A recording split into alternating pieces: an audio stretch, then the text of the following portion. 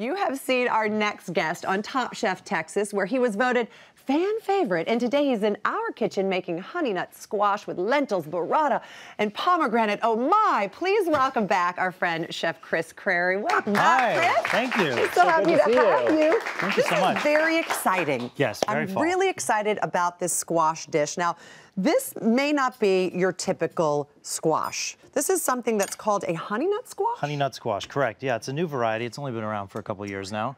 You know, I found out from a local farmer from Weiser Farms that he'd started growing it a few years back, and now it's becoming the big rage in LA. You can find it at a farmer's market, grocery stores, but definitely try and get to it if you can.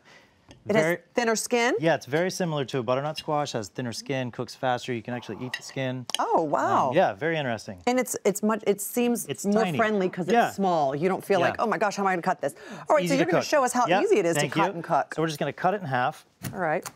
Oh. Very easy, right? A big squash would not cut that easily. So you want to scoop out the seeds. Okay. And then in one kitchen, we like to save those seeds. Okay. And we regrow them in our garden. Oh my gosh, that's right, because you actually grow your food that you make.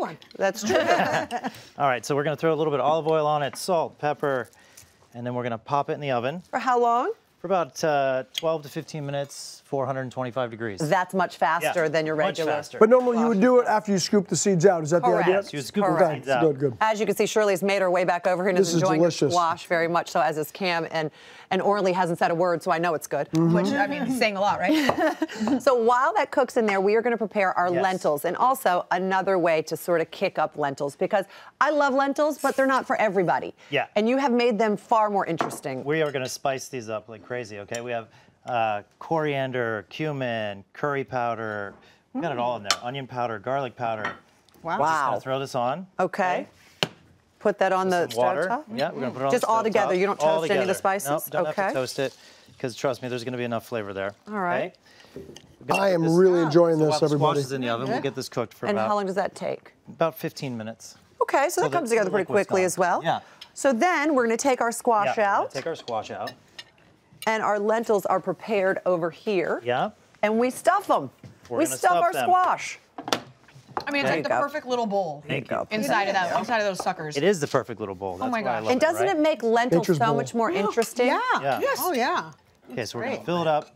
Now, normally you would pop it back in the oven for about 4 more minutes just to, you know, bring it all together, get that curry flavor into the Honeynut Squash. Oh my gosh. We're just going to build away. Each of these dishes, the Honeynut Squash and the lentils on their own, would be equally as delicious just because of the way you've seasoned them and prepared them. But together, it's takes it to a different level completely. Exactly. And I like to take all my fall favorites and add them to one dish. So we have the burrata. Burrata, pomegranate seeds. We have some pistachios. What an interesting combination. Yeah, you have your texture, your crunch. How did you come up with this? I don't know. I have a lot of weird dreams. I'll tell you this, like you don't only cook, chefs. Debbie, you mentioned this a little bit earlier, but you don't only cook the food in your restaurant, you grow it right there, which is just so spectacular. Yeah, we have a 2,000 square foot garden out back. Look at that. We have bees, we have an apiary. All right, this is a little pomegranate molasses. I gotta go, yeah, I'm crying. Oh, do you have a beekeeper?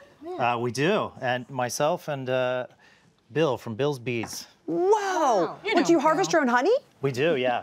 Oh, that's awesome. We actually harvested our first round last week. That's fantastic, and it's so good for you. Yeah, it's delicious too. All the pollination. What is it? The bee propillus. Oh my gosh. Is that what it is? Excuse me? Bee propillus. Is that how you say it? I'm not that deep into the bee game yet. Oh no, your guy will know. The bee propillus helps you with allergies, local allergies, because Alexandra has allergies, and the doctor told me to have her eat bee propillus. Like bee pollen? Yes, exactly same thing. So we're just going to finish up a little olive oil and then salt. Boom. Okay. Boom. Have a little bit of it. Oh my God. Look at that goodness. Look at how beautiful. Too much goodness on one plate. It's incredible. It's too pretty to eat. Thank you so much, Chris. For more from Chris, you can find him on Instagram at Chris Crary. And if you need a hearty dinner to make for your family tonight, make sure you grab the recipe for this at hallmarkchannel.com.